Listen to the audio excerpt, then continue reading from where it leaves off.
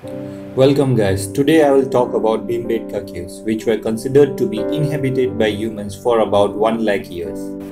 Bhimbetka caves represents a rare prehistoric rock art, one of the most ancient form in the world, yet in pristine state. In 2003, the caves were inscribed on UNESCO World Heritage Site list. The caves located in a rather crowded part of India were discovered only as recently as 1958. These rocks are in different shape and named accordingly like mushroom rock and turtle rock.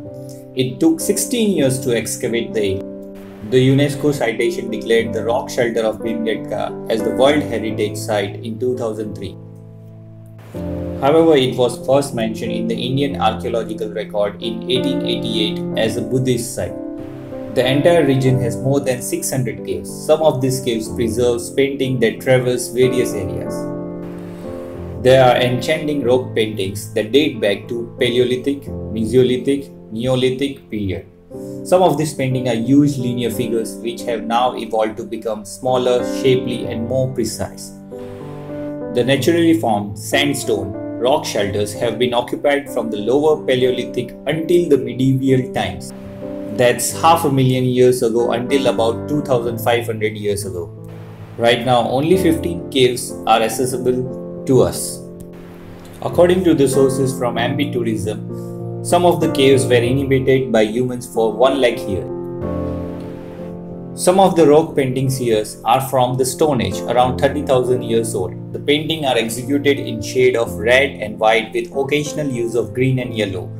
While taking us further, the rock sites are quite similar to the one at the Kakadu National Park, Australia. Paintings of Bushmen in Kalahari Desert and cave paintings in France. The walk from cave 1 to 15 is like a film in itself. The painting portrays everyday lives of the people who inhabited this place, including hunting, cooking, eating, animals, symbols, childbirth, dancing, burials and rites.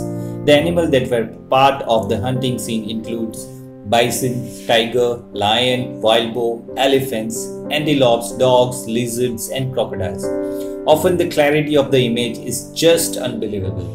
The rocks themselves creates interesting shapes eroded by winds, sun and rain in a palette ranging from purple to crimson and cream. Look out for the aptly named Turtle Rock. Similarly, a shelter is named as Auditorium, which is 39 meter long and about 4 meter wide and 17 meter high.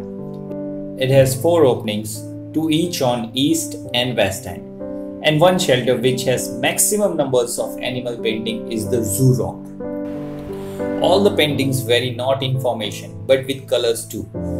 The earliest paintings are in green and dark red mineral color, showing hunting and dancing scenes, revealing animals like the giraffe and the ostrich that are no longer found in the wild here.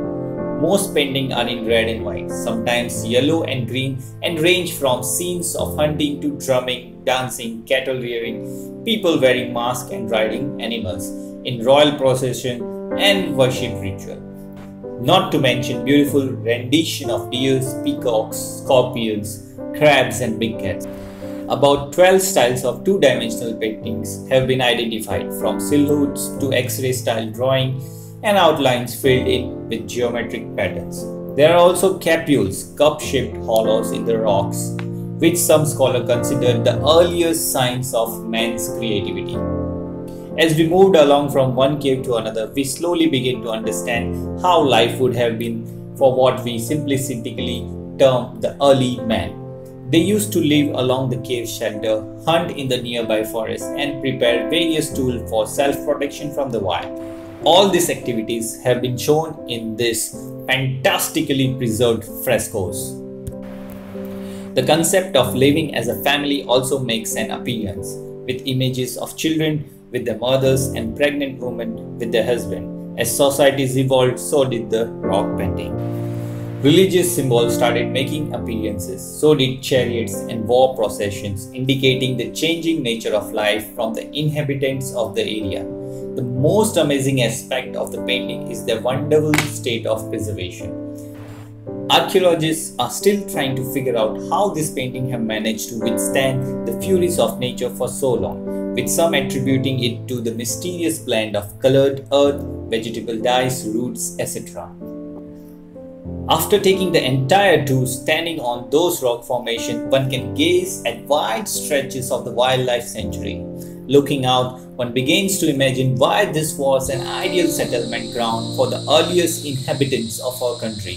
Only once you come here and experience the surrounding, you can begin to understand what inspired our ancestors to display their creative urges on the largest and the most natural of all canvases.